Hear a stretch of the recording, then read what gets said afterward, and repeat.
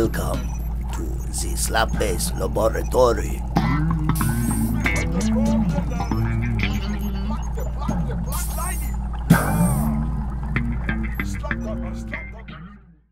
Okay, this is the first lesson for my track OuterBass, and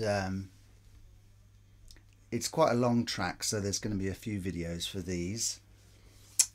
And yeah, we'll start off straight away with doing some trills. Now, if you go to the 11th fret of the D string, the C sharp, you're going to trill from C sharp to D and back. This is all slap, by the way. Trill that, and then you're going to hammer on to the B on the 14th fret. But that will all be with one strike. 4 notes for the price of 1. Okay, so I won't get into all the little left hand hits and taps yet. Just there's 3 trills to play. So one way you could do it, you could play just an open E, 3, 4.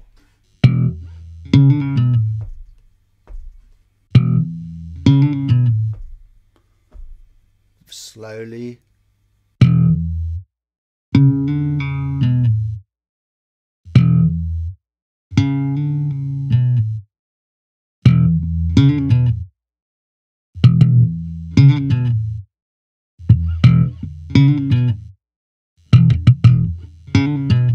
Okay, so that's the first trill.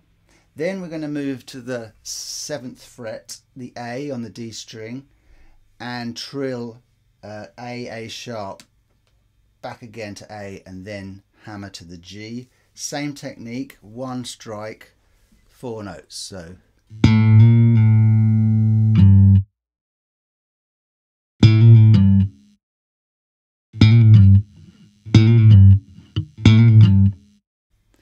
now, some people don't often slap on the D string, so you could pluck these. But for me, I like plucking on the slapping on the D string because it's a bit more subtle. Plucks can be a bit, harsh sometimes. And then if you do a lot of slapping on the D, when you do pluck, it actually has more impact. Okay, so if I was to play those 2, it'd be 3, 4.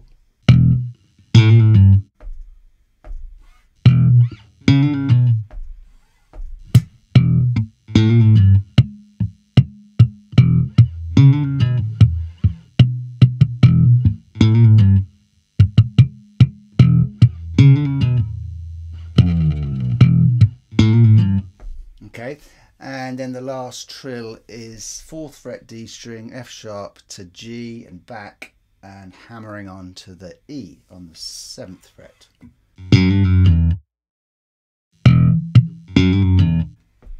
Exactly the same, so the 3 trills, same technique. Yeah, I'll play that with a drum beat.